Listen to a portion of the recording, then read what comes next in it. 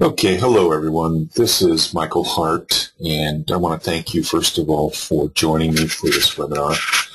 Today we're going to talk about oral language processing and the CELF 5, which is the Clinical Evaluation of Language Fundamentals 5th edition.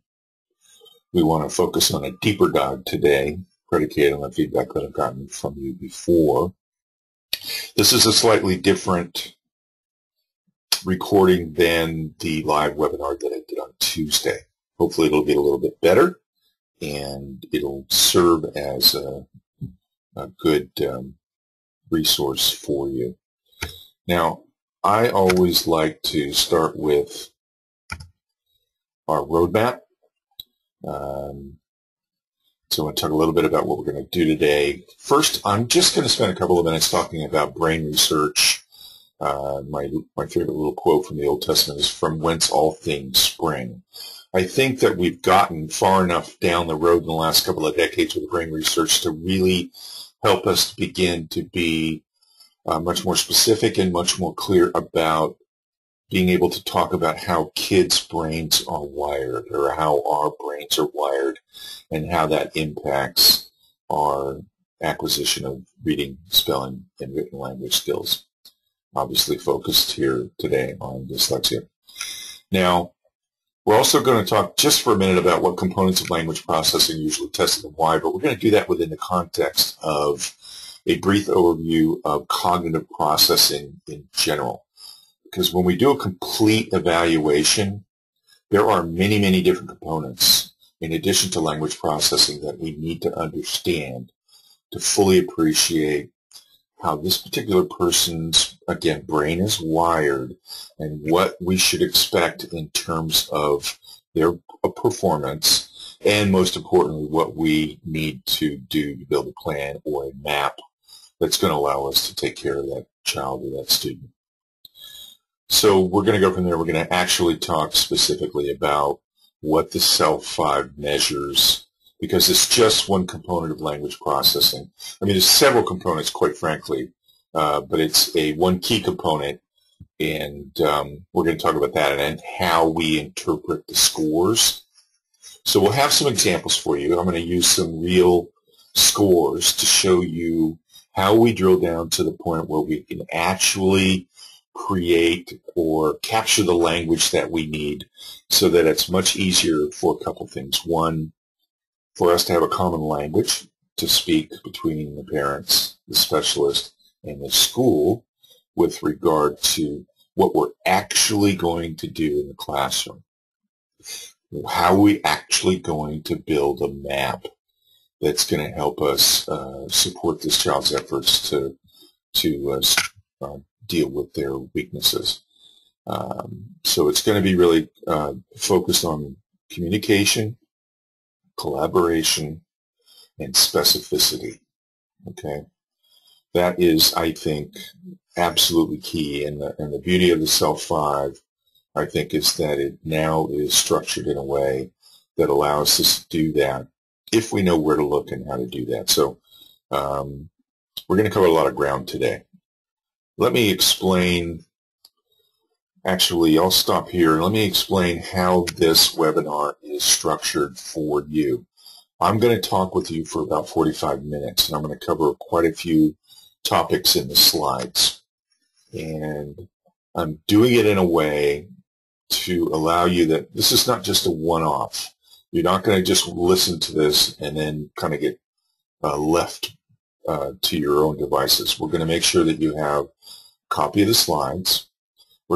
You're going to notice very quickly that I've got links to additional resources, not only embedded in some of the specific slides, but also listed at the end of this set of slides, so that you can use them as reference points to drill down as deeply as you feel that you need to. So in many ways, I'm trying to cover the waterfront for parents who really want to do a deep dive, because the more effective they are in understanding the tests and the results and how to interpret them, the more effective they are as advocates. For specialists, there's a lot of specialists who may just start using the CELF 5 in the beginning, or maybe they just want to learn a little bit more.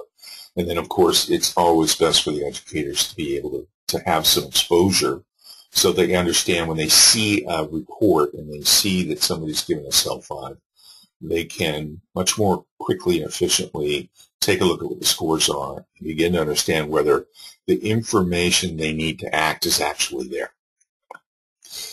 Okay, so now let me talk about brain research for a minute. I think, like I said, in the last couple of decades, we've been quite successful with regard to specific mapping.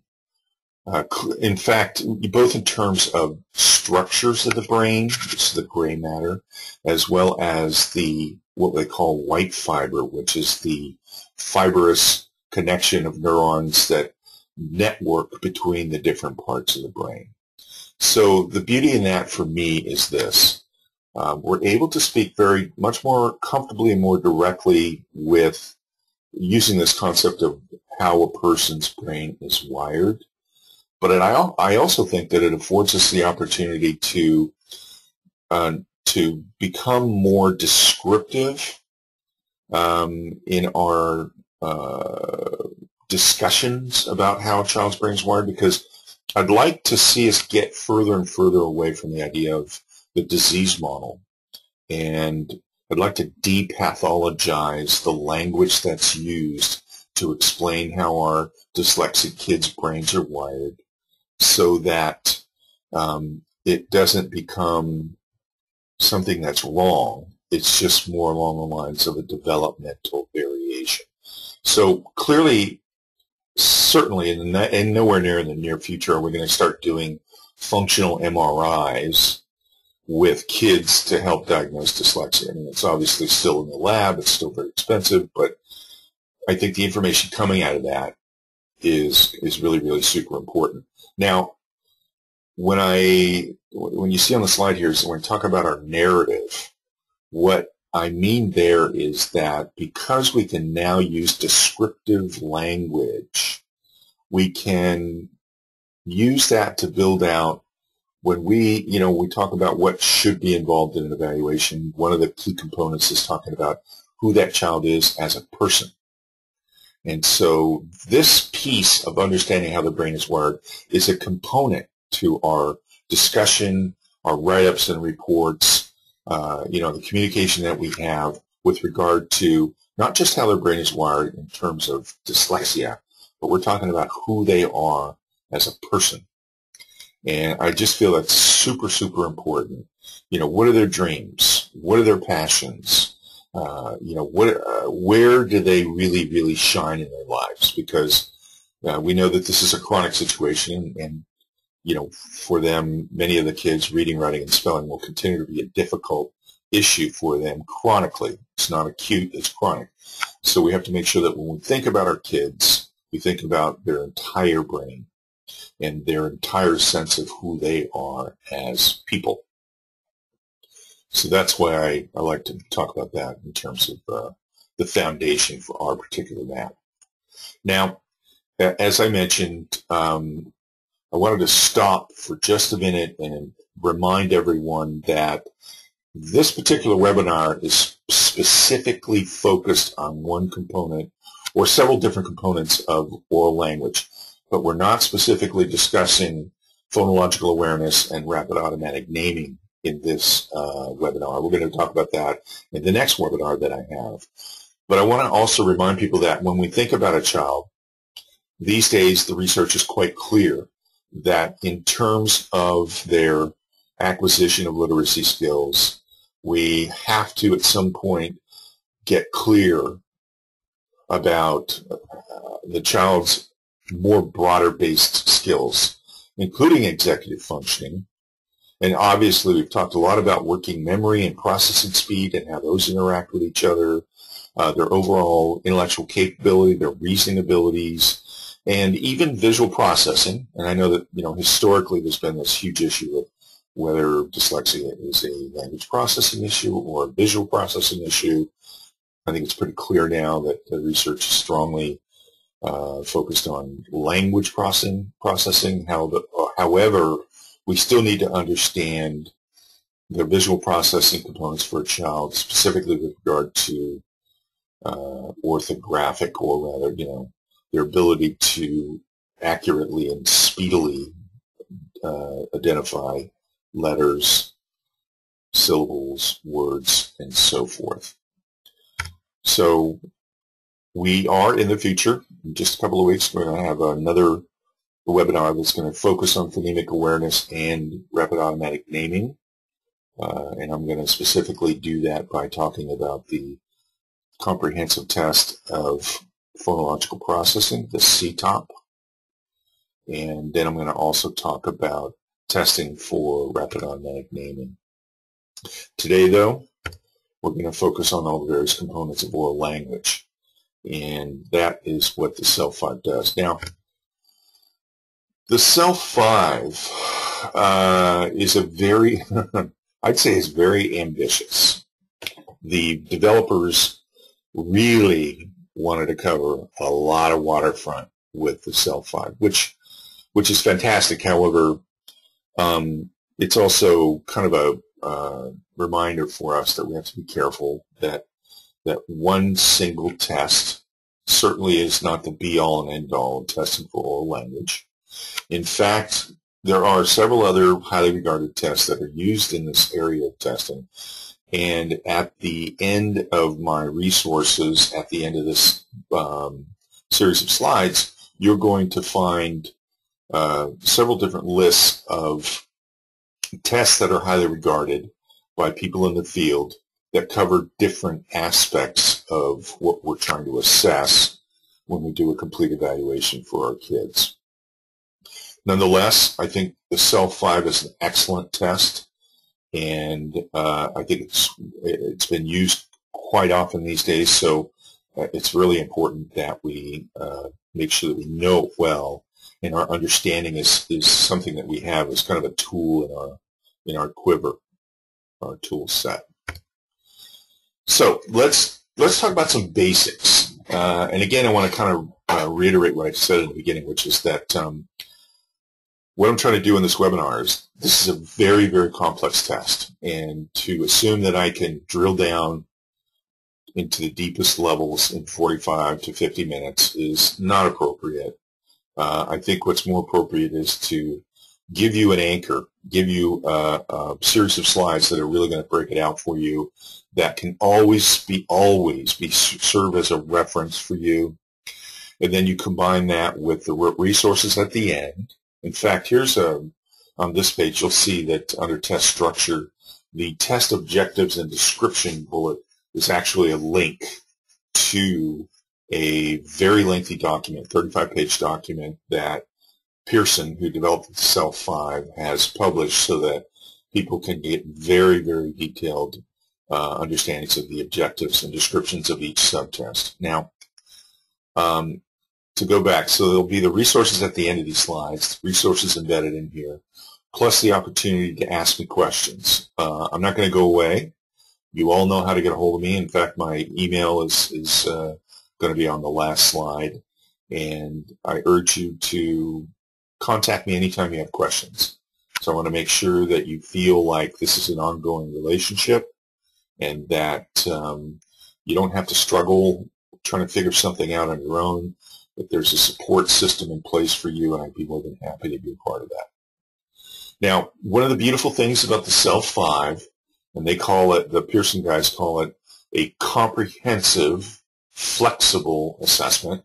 I think that's very meaningful. And obviously, we talked about it being very comprehensive, wants to cover a lot of different bases of oral language.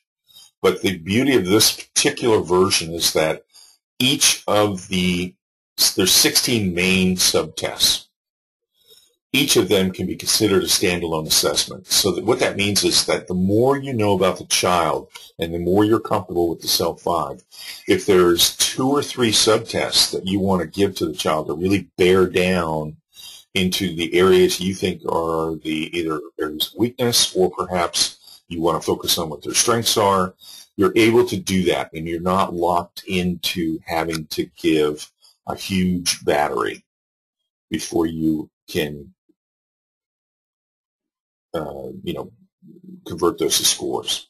So I think that that's a really powerful component to this thing, because I know that doing a full-blown psychoeducational evaluation can be very, very time-consuming and very, very expensive. So it really behooves us to know this test well so that we can pick and choose what we think we need for the child. Very large age range, as you can see. That corresponds to 5 years, 0 months. So again, let me just say that there are people, some of you who are listening are going to be beginners, and so I'm going to make sure that there's not any jargon here that you miss or something that doesn't make any sense to you. And I'll just ask the more sophisticated people to bear with me as I do that really quickly. So age range, 5 years, 0 months through 21 years, 11 months. So we can really, this is a very, very viable test for a very large group of people. Now, again, because you can do standalone assessments, there's a core language score that you can derive by doing a number of subtests, which you'll see in a minute, but that can only take, maybe 30 minutes. The total assessment, as I said, could be very, very lengthy. It could be 2-3 hours, depending on what you decide to do. Now, I'm going to talk a little bit about this idea of the core language score versus paying attention to the subtests, because as many of you know by now, the core language score is derived from statistically combining a bunch of scores from subtests. So if there is a great deal of variability among those subtests, then the core language score or any other composite score, quite frankly, is rendered meaningless because it doesn't give us the specific information that we need to be able to draw that direct line between what we're seeing in the testing and what needs to happen in the classroom.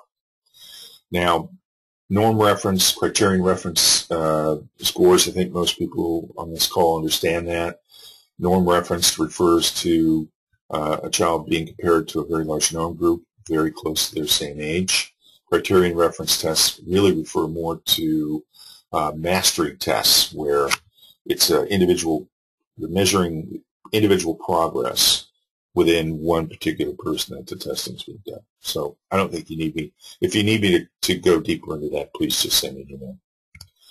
Now, next couple of slides, there's a ton of information here. I don't think it's the best use of our time for me to go through each and every subtest and each and every composite, but I wanted to have this available to you as a quick reference so that when you print out these slides, anytime you encounter something with the CELF 5, you can take a quick look here, and it'll be available to you, and it'll quickly organize your thinking. So, as I mentioned a minute ago, the core language score is derived from those 4 subtests that you see here: word classes, formulated sentences, recalling sentences, semantic relationships. The first link that I showed you 2 slides ago will provide you with very detailed descriptions of what each one of these subtests are and what they measure and how they're given. The point again I want to make is that we've got this kind of overall score. We've got receptive languages, which is a measurement of language that we understand.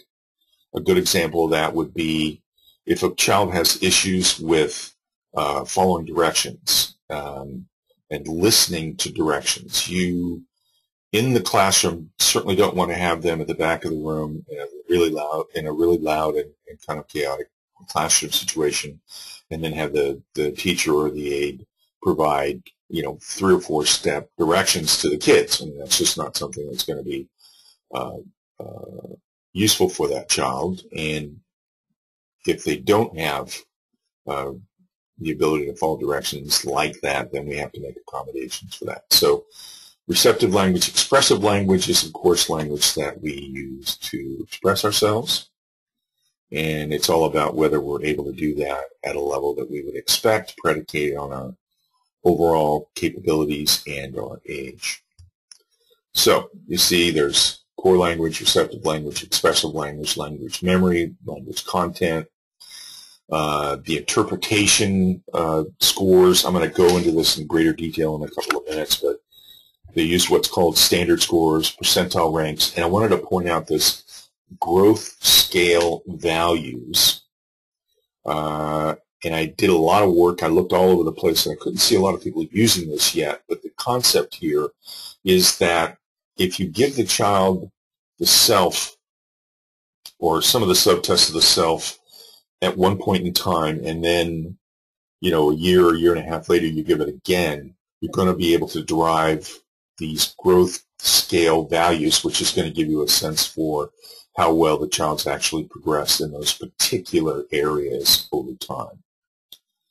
So that is something I don't believe was in CELF 4, but I think with time, if we start to use that, then there may be some real value, because I know a lot of parents want to know, you know, what are we really seeing in terms of growth? Now, the next link I have here for you is just a very nice, clean conversion table that shows you standard scores and percentile ranks from the very, very superior range all the way down to very low average. So that's really kind of just a simple thing that I wanted to give you, that if you print that out, it's very useful to have when you're doing a quick look at some test scores.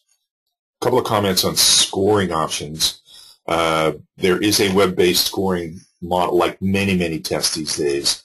There is a web-based scoring and reporting module available to you. Some feedback on the blog, in the blogosphere, was that people didn't like it. You had to pay an extra $1 to get the report of the scoring for each individual child, or you can pay, I think it's $35,000, or excuse me, $35 a year for, you know, an unlimited number. And there was some complaint about that, because the cost for some people, if you don't have a school covering that, may be difficult for you, but also because it is cloud-based, sometimes the servers were down, and if you're in the middle of scoring and reporting, then, you know, it's not available to you. But I'm quite sure that that will be cleaned up over time. The caveat here is that, remember, we want to make sure that we have a complete narrative about who this person is, holistically, fully. So we have to be careful not to fall back on just using the scoring and then some kind of boilerplate for the reporting. And that's a heads up for the parents. A lot of times your head will just, your eyes will cross, your head will get, you know, explode, because, you know, you're just reading all this boilerplate that really is not very useful, or it doesn't really bring it alive. It doesn't really bring who your child is really in an accurate way. So I'm a fan of the web-based scoring, and I think that it's certainly going to be what everybody's going to be doing very shortly, if they aren't already. So, all things to all people. That's the CELF with regard to oral language. That means, you know, they're going to be, it's very broad-based. The better you know this test, the better you can realize where you may want to focus. But they want to provide you with all kinds of information, as you can see here. Performance in the classroom, performance in other contexts, you know, helping you provide a piece for the oral language with regard to strengths and weaknesses. And, of course, the eligibility for services is a huge issue, I know. One of the things I ask people to do is to remember that I know that that's super important, and that you wait a long time to find out whether the scores support your efforts to get your child special services, and I completely respect that. And at the same time, we want to make sure that we don't get too over-organized around just the scores, and remember to be narrative and descriptive with regard to who this child is. Now, if there's one thing I want you to remember about today, it's that the CELF 5 will generate item analyses that you can computer generate them, so it doesn't take you a million years to do it manually. Item analyses that you can grab specifically where the child is struggling and create goals out of that for remediation. Now, whether that's in a formal IEP, or 504, or whether it's just, good teaching. The point is that the beauty of this, and probably the thing I most love about the CELF-5, is that there is this capability for item analysis, because that's really where the rubber meets the road, and we're going to talk about that too. Now, quick comment. I get a lot of questions from parents and from specialists with regard to who's capable, who's qualified to give a test like the C5. So what I've done here is I've provided you with a link that's here and at the end of the slide. So it's going to allow you to pull up the, I think they're IDEA, I think. They're written by a governing body that very clearly identifies who is allowed to do the CELF-5 and who isn't. Now, historically, testing oral language has been the purview of speech and language specialists. And the end result of that, quite frankly, from my experience, 25, 30 years of experience, is that when we're trained as psychologists, we're not necessarily trained about the importance of oral language and phonological awareness and rapid automatic naming with regard to testing for dyslexia. So for many, many decades, you saw people in my role as a psychologist completely miss this piece, even though we now know from the research that it is the most critical piece. So we have to do one of two things. We have to either, and psychologists and other certain mental health professionals at a certain level with a certain degree of training specifically in the CELF-5 are also eligible to give this test.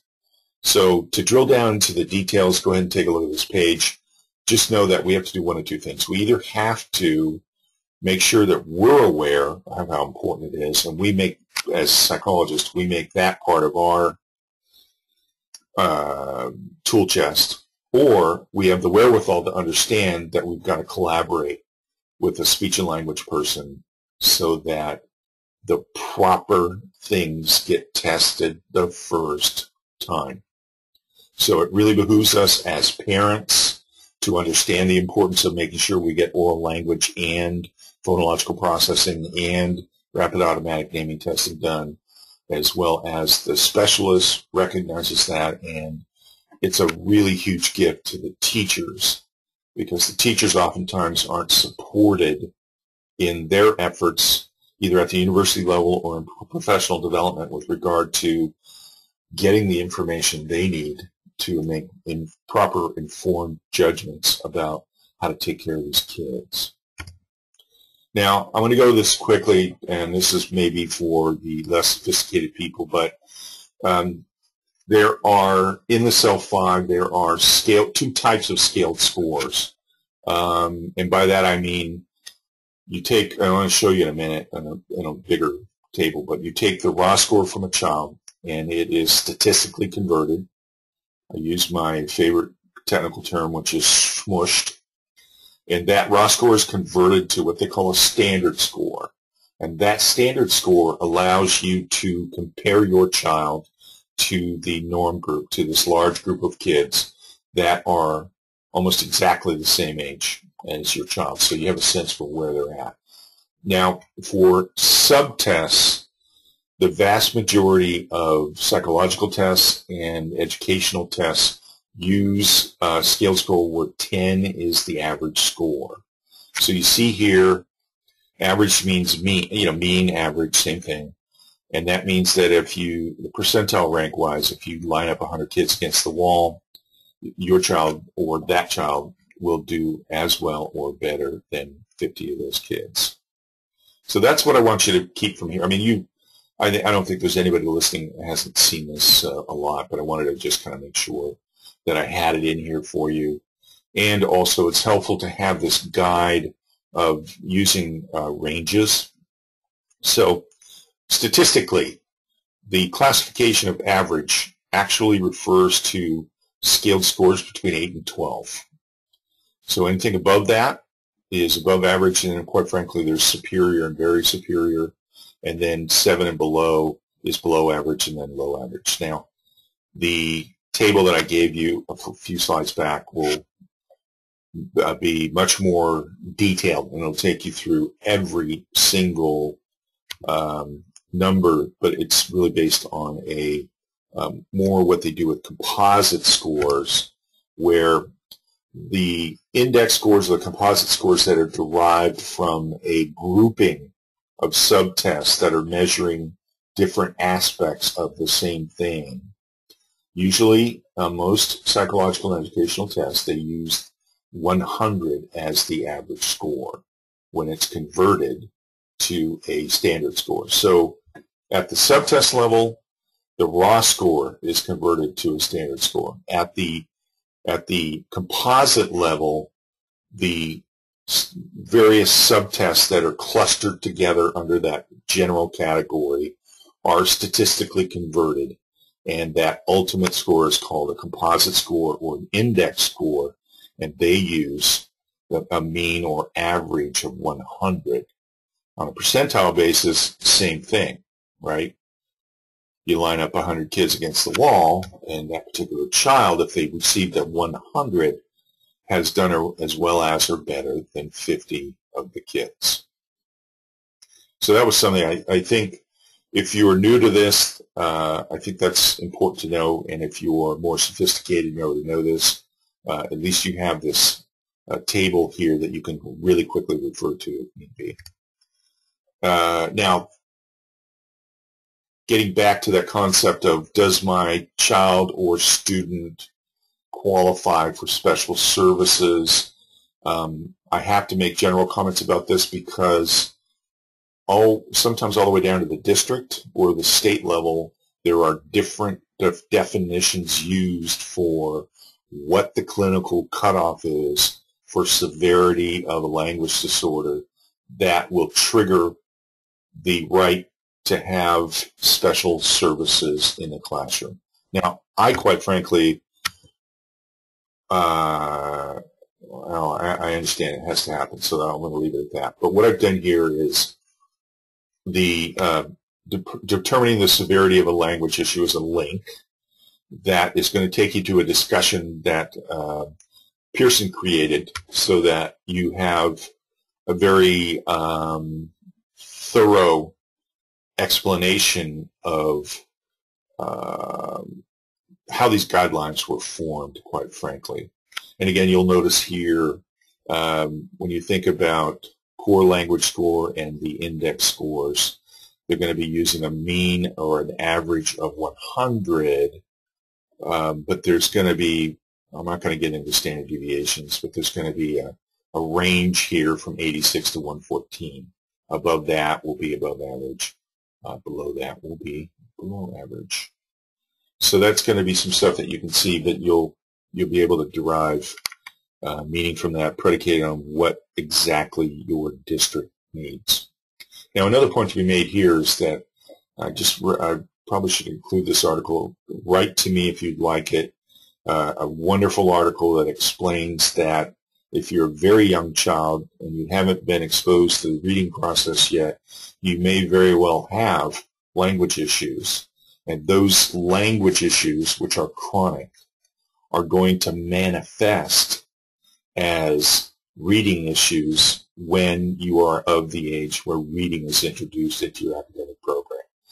So it's a beautiful explanation that these are not two separate things. They actually flow together because it's all based on how your brain is wired and how certain developmental variations result in difficulties with reading, writing, and spelling, particularly in the oral language area as well as phonological awareness and rapid automatic naming. So let's take a look at this for a minute, because this is really an actual example of a table for evaluation results for a child who is 10 years and 7 months old. And for those of you who are somewhat new, I want to kind of ask you to focus on 3 different columns. The rest of it is not difficult to understand, but it's like, well, I don't know if we want to do that today. So you'll see on the left column, those are names of the specific subtests. And several different scores are derived from that, so to speak, so that you have the actual raw score, and then the scaled score, remember, is derived statistically from the raw score. You don't have to know how that happens. There's a table in the back of the book, and it's all done for you. There is a percentile rank associated with that scaled score, and then I wanted to just point out the growth scale value here, the GSV, because that will automatically be generated by the software program for you. So if you do a pre and post test, you'll be able to use this to assess progress for a particular child. Now, when we get into interpretation, let's take a quick look here. You're going to see this very, very quickly. Remember, scaled scores at the subtest level, the average is 10. So look at the intensity of the variation amongst all these different subtest scores and this child's performance. We're going to look at a couple of them. We're going to look at one that is a really significant weakness, word classes, and we're going to look at one that's a strength, and that's sentence assembly. So you can see how we have to be careful not to over-organize around the core language score or some of the index scores. When you see this kind of variability, you know that there are very specific cognitive issues that need to be very explicitly addressed. And the way to do that is to go beyond this level and get down into the actual item analysis. And that's what's going to allow you to create a common language between the parents, the specialist, and the teacher, as well as an opportunity for collaboration in terms of mapping what remediation has to happen, and whether that's in the home, whether that's with the teacher in the school, whether that's with a tutor, whatever environment that happens in, we need to make sure that we're addressing this variability. And you'll see that it's very interesting. He has one score at the top end of the average range, one score at the above average range, and then this is at the low end of the average range. But essentially, there are several different subtest scores measuring different aspects of oral language that are really quite problematic. Now, word classes, to get a sense for that, remember 10 is the average. This is a percentile ranking of 0.1. That's very, very, I mean, it's like, what happened? I mean, was this poor little guy, you know, we really needed, and this is where the narrative kicks in, was this poor little guy distracted, or was this truly an accurate representation of their abilities? And I'll talk about word classes in a minute. And a sentence assembly, quite strong, you know, top 15%. So same brain, but very, very different skill sets.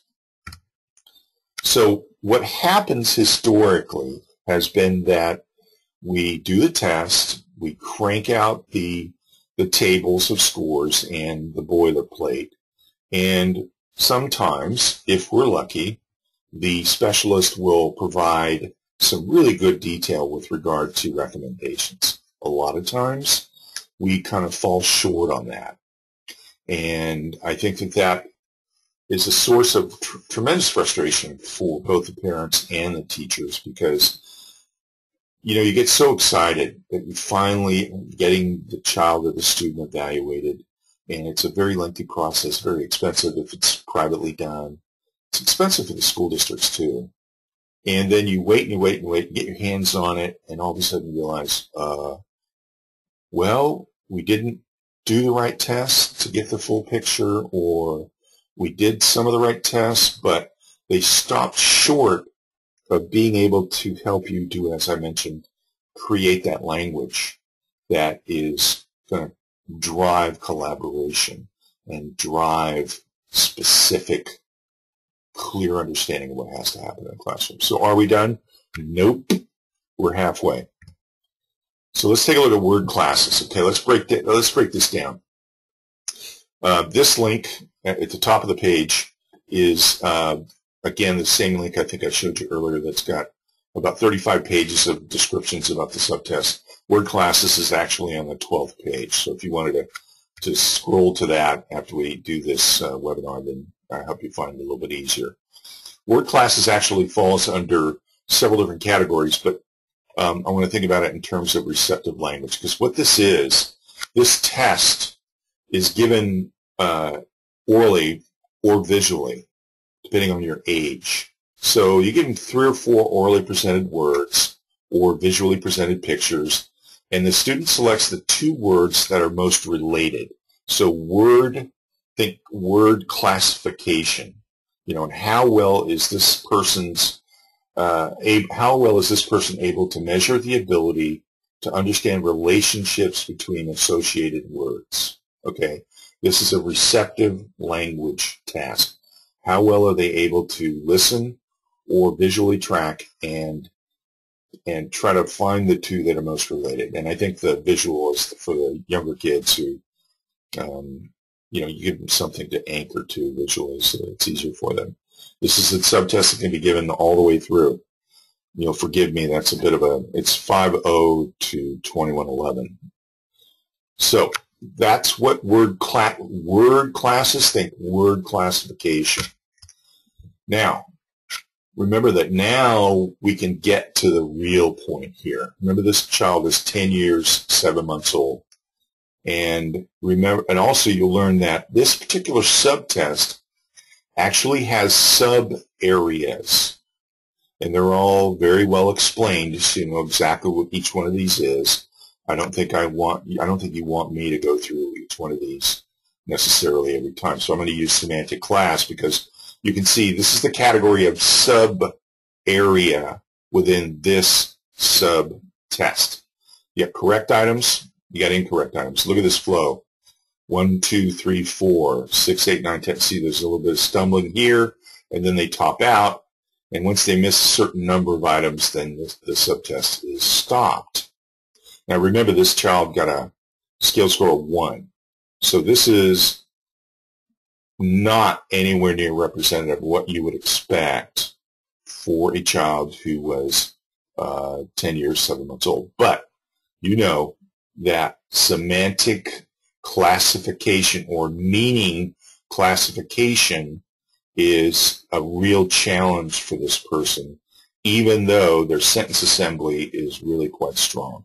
So one of the things that you can know immediately is that there are many, many tools available now, especially digital apps, that can be used to help this child understand relationships between words better.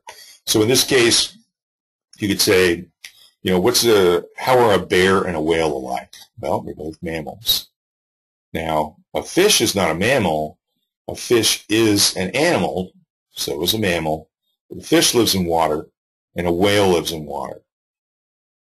So in other words, there's all kinds of tools. The one that I like to recommend is a tool called MindMeister, M-E-I-S-T-E-R. And it's at the lowest level, it's free. It's an app that you can use, and you can use it at home. You can use it with a tutor. You can integrate it into your classroom, quite frankly, in kind of a blended learning scenario where if you see this kind of weakness in classification for a child, then this has to be a part of the recommendations, okay? Because this is going to help them specifically address that. So that's an example.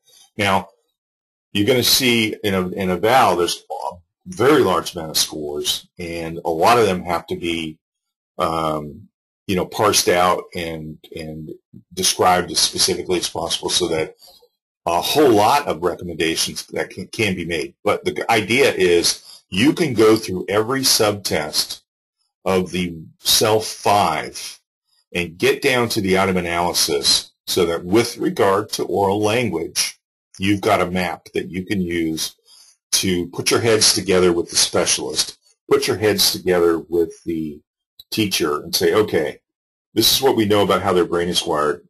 This is what's in my tool set. This is what I think I can do in the classroom. This is what I think we can do at home. This is what I think what we can do with a tutor.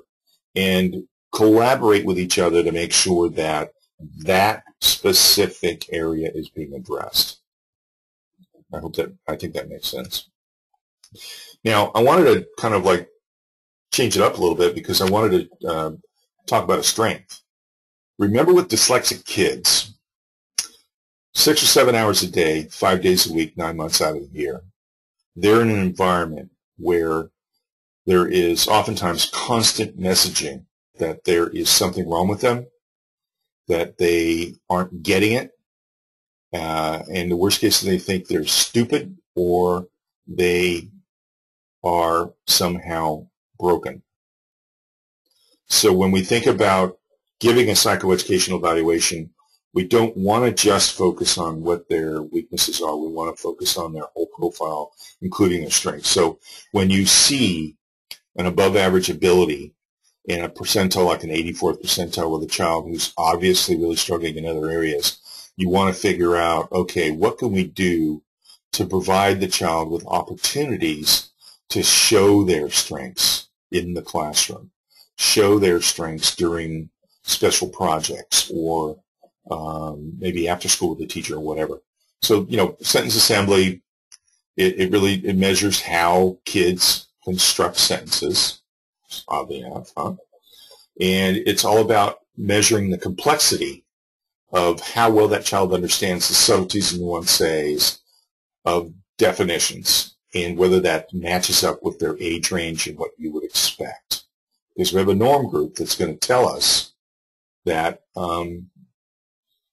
this is what we should expect for a child that age. Now, clearly this child has a real facility for that, so we want to support that in the schools and at home and with the tutor so that there's a sense for, let's find a bright spot where this child can shine in this environment where, frankly, they're going to struggle, and we know they're going to struggle, but we're going to make sure that it's balanced and takes some of the pressure off. I hope, makes sense, I think. So this is the item analysis for the sentence assembly subtest, and again, I want to just show you this quickly. So sentence assembly subtest, these are the sub areas, active, declarative, interrogative, passive. These are the sub areas that are specifically assessed by the particular test items. So you can take a look at this and you can go back and you say, okay, what was item 1? It had to do with a subordinate clause. Okay, they did well with that. What about this? I mean, you can just begin to get down to the granular level at the item analysis level, which is going to allow you to, again, I'm going to sound like a broken record, create the common language you can use to build the map. Now, there are 2 more things that I wanted to mention to you before we wrap up. One is that the CELF 5 also provides an observation rating scale. And I'm sure those of you, certainly the specialists and the teachers and the parents who are sophisticated, appreciate that there are many, many different observation rating scales out there. Some of them are general. Some of them are specific to attentional difficulties. Some of them are some whatever. But this particular test provides an observation rating scale specifically with regard to parent, teacher, and other adult perceptions of how the child's doing in oral language. So you may or may not choose to use this, but the beauty of it is, I think, is that it creates a language and a structure you can use in a narrative so that in addition to talking about who this child is as a whole, you could say, by the way, we also observed this, and the teacher observes this in the classroom. The specialists observed that while they were working with the child, or the tutor, or the parents observe it, and you can take a look at the differences in perception between the groups and try to come to some sense or understanding of which may very well help you drive which subtests to give, okay, or what other tests outside of the CELF 5 to give, because maybe you're seeing stuff that relates to working memory or processing speed or something like that. So I wanted to mention that this is available to you, and there is lengthy discussion about it in the resources that I've given you.